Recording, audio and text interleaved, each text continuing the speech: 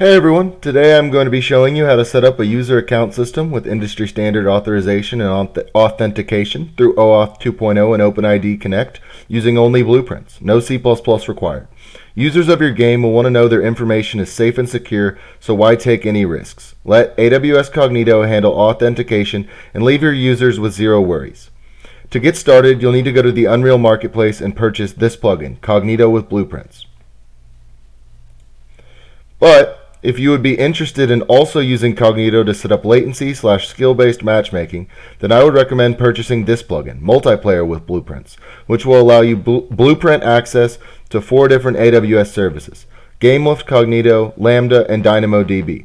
I have full documentation available that goes more in depth into each of these services and works with them in conjunction, so I would recommend checking that out. I will leave a link in the description to that documentation. The first thing you're going to need to do, though, is install whichever plugin you decide to purchase into your engine. If you are unsure how to do this, you can follow either my documentation or my original GameLift video where I go step by step showing you how to set this up.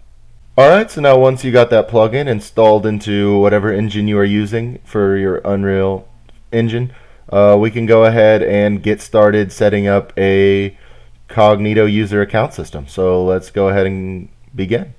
The first thing we're going to want to do is go ahead and make a new map, an empty map, like this, and go ahead and name it user login. And then I went ahead and made a new folder called UI and made a widget blueprint, just user interface, widget blueprint, Cognito IDP UI. And let's go ahead and open that up. Alright, so now that we got that widget blueprint opened up, I'm going to go ahead and give you all a quick rundown of the user interface that I created here.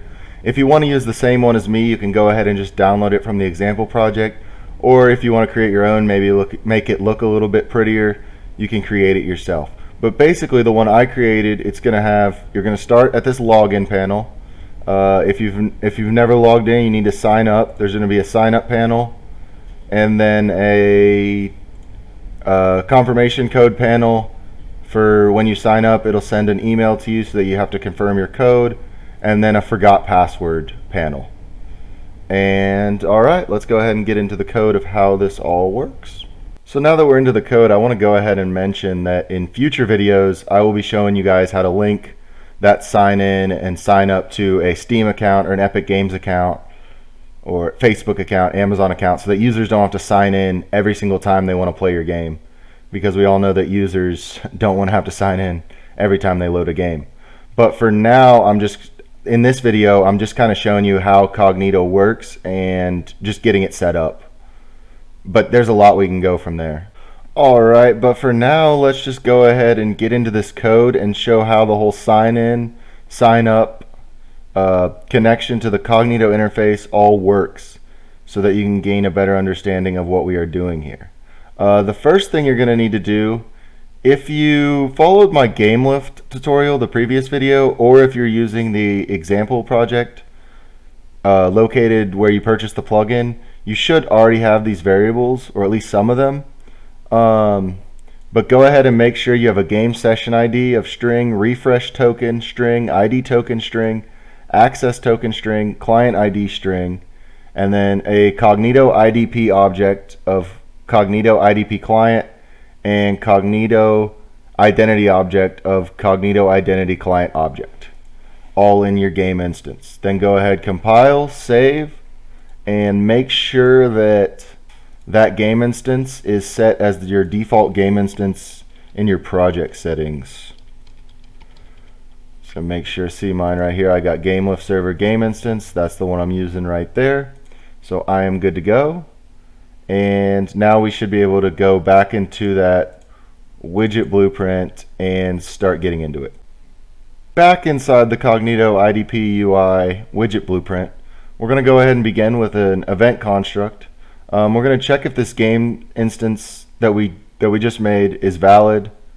If it is, we're just going to move on. If it's not, we're going to set it so that it now is the game instance. And then we're going to create a Cognito IDP object, which essentially is just going to link Cognito to your AWS credentials. If you have not made an AWS account yet, In my previous video, I showed you what to do, and I left a Google Doc in case you were confused with step-by-step instructions. So just go look at that and follow that. Otherwise, just put in your access key here and your secret key here, which you get when you make your account, and go ahead and put your region in. Once we've created that and linked it to your account, we're going to go ahead, set it as a variable, and then create an identity object, which is basically the same thing. You're going to need both of these functions to be able to link it to your AWS account. And then we're going to go ahead and set that as a variable as well. So then the next thing that I went ahead and did is just set this so that if you click to sign up or you click to log in, it switches the interface. So when you're on that first screen, when we're back over here and we're on the login panel, if I click sign up, it's going to go to sign up. And if I am on the sign up page and I click login, it's going to switch back to the login panel. And that's right here. I just set the active widget to whichever one I wanted. And then I also went and set up this switch to forgot password. If you click on this forgot password, and because you forgot your password, it's going to run this function, which will send a code to your verified email. And then once it does that, it'll switch the widget to the password panel, and you'll have to type in that code to be able to reset your password. And then once you go to that forgot password page, it'll take you right here, and you'll enter in that code, your username and your new password, and it'll make a confirm password request, and then it should take you back to the login panel, and you should be able to log in as long as everything was successful. Alright, so now let's move on over to the sign up panel. So when you're here on the sign up panel, you go from the login and you click sign up, and you're going to enter in the username you want, the password you want. The password, you'll be able to decide if you want specifics, like if they need to have uppercase, lowercase, different characters in Cognito. You'll enter in your email and create a nickname for yourself. You'll enter all that in, and then when you press sign up, it'll run this sign up. It'll check all your stuff. It'll make the sign up request, check that everything's good. If everything went successful, it'll move you over to the confirm panel, which will send you a confirmation code to your email that you put in. And once you put that confirmation code in that is sent to your email, it'll confirm your sign up, and then you should be a user that you'll be able to see in the Cognito interface, which we'll get to later. And then it'll go ahead and switch your active widget back to the login panel, and you'll be able to put that username and password in and be able to log in. Alright, and finally let's get to when you click on login. So when you come here and you put in your username and your password and then click login, it's essentially going to initiate the authentication, and that's basically just added security that you get from Cognito using that OAuth 2.0 and ID Connect. And so we're just going to have some security right here. Make sure that that's successful. Run a branch. Come here, we're going to break that result and make sure the challenge name is not set. A lot of different things here. We want to make sure that it's not set. And then if that's true, we're going to set the access token, set the refresh token, and set the ID token, which we're going to get from this authentication result, which is how you're going to have access into Cognito. And essentially, if that's false, then we're going to try and set it again, and we're going to keep doing that over and over again until we get this challenge name to be not set, and then we can give you the access token, the refresh token, and ID token. And once you get those tokens, you can open up any map you want. So that's where in the future we'll be able to run this. You'll be able to log in, and we'll be able to connect this to some kind of account like Steam, and then would be able to open up another map where we can get your information and match, and then do advanced matchmaking to group you into a group through Amazon GameLift. So the possibilities are kind of endless with what we can do now that we have this set up, but this is all the code you're going to need to get Cognito working in general. Alright, so the next thing we're going to want to go ahead and do is make a game mode, and we're going to name it Cognito IDP Game Mode, and then we're going to want to make a player controller. We're going to name that Cognito IDP Player Controller. And go ahead and open up that game mode, and make sure you set your player controller class to that Cognito player controller. And then go ahead and open up that player controller, and we're going to want to create a widget. Just type in widget here, create widget, and then connect the owning player to yourself and add that UI widget that we created just a second ago to your viewport. This one right here. Alright, so now let's go ahead and get Amazon Cognito pulled up and get signed into your AWS account, and then let's go ahead and click on Manage User Pools here, and I'm going to show you guys how to set up a user pool. So let's click here, create a user pool, name it something. I'm just going to name it Cognito Tutorial, and then I'm going to review the defaults. So in future videos, when I go to like this choose alias option, I'll be able to add custom attributes, and that's how we're going to make advanced matchmaking. Like if I wanted to make a level variable for different players, or like just to track their skill level, or to make a player more important than another player, different kinds of things we can do with data. We'll be doing that in future videos. For now, I'm just going to do a very basic setup, so I'm not going to do any of that. I'm just going to leave this as all defaults, but I'm going to go to app clients, and I'm going to add an app client, and I'm going to name it the same thing, Cognito Tutorial, and I'm going to go ahead and disable this generate secret client, but I'm going to enable username password flow for app-based authentication so that we're able to sign in, and then I'm going to create that app client and then return to the details, and I'm going to go ahead and create the pool.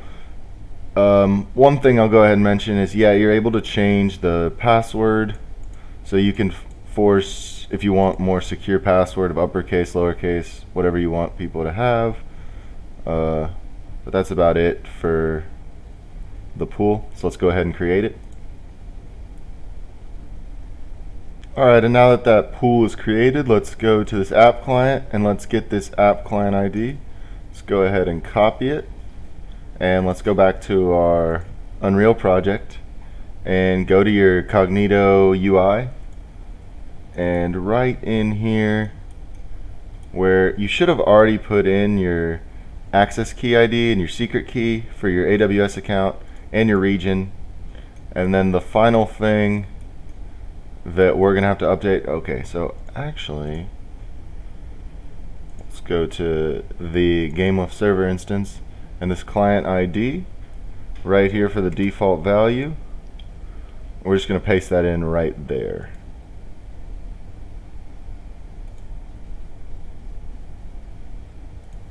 And the way I have this set up in the UI is I have just my GameLift instance calling my client ID,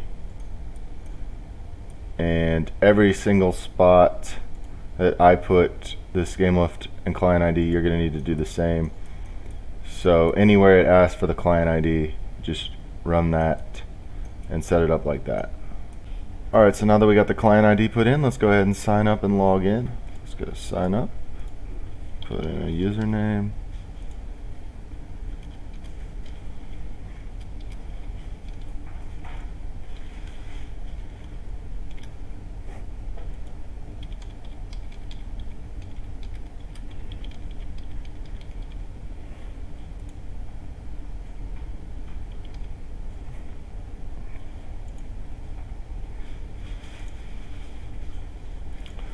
get our verification code, copy it, and log in. Cool. And then put back in your username and password.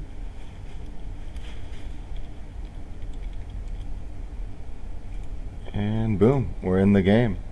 And now if we went back to Cognito,